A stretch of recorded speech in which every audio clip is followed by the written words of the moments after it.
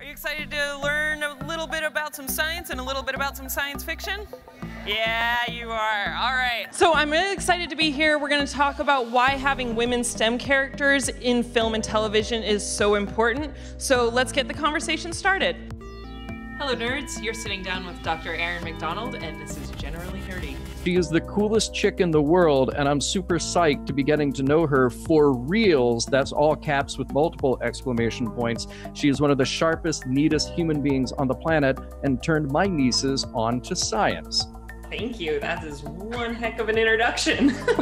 Awesome. My background's in astrophysics. I did my doctorate with the LIGO collaboration, searching for gravitational waves. But I didn't necessarily want to be a professor. I liked doing research, but it was hard. It was a hard life. You typically have contracts for a couple years and you move to different research universities. And I liked this stuff. It was cool, but it wasn't cool enough for how much it was, required of my life. I had a lot of hobbies. And I just wasn't able to find the time to really devote to what I wanted. So while I was studying my PhD, I was procrastinating and decided to see if I could calculate how warp drive worked, because I was a big Star Trek fan and I was getting a degree in general relativity. So I did, as one does, started speaking at conventions on the science of science fiction. I just found being able to combine my passion for science fiction and my passion for teaching was kind of my happiest place. And now I work as an aerospace engineer, and I also work as a consultant, helping writers with their science fiction, as well as coming to these and teaching about the science behind science fiction. And I also get the question, how did you have mentors? Like, what was your process of becoming a scientist? For me, it was Dana Scully did her undergraduate degree in astrophysics. She wrote her undergraduate, and this is the fictional character, Right. and wrote her undergraduate thesis on Einstein's twin paradox theory. And I had never heard of astrophysics until I found that out, that was just a big word. Neil deGrasse Tyson wasn't a thing.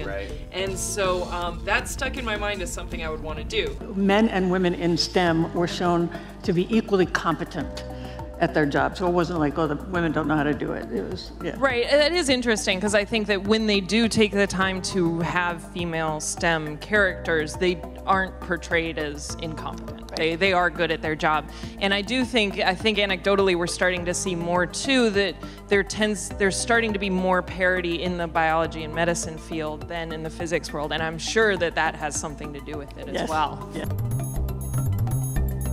Hey everyone, welcome to another episode of Dr. Erin Explains the Universe. So this episode we're going to be exploring the idea of gravitational time dilation. In this one we're going to be talking about something from Star Trek Discovery, so if you're avoiding spoilers, I'm going to be talking about the mid-season finale of season 1, so get out now.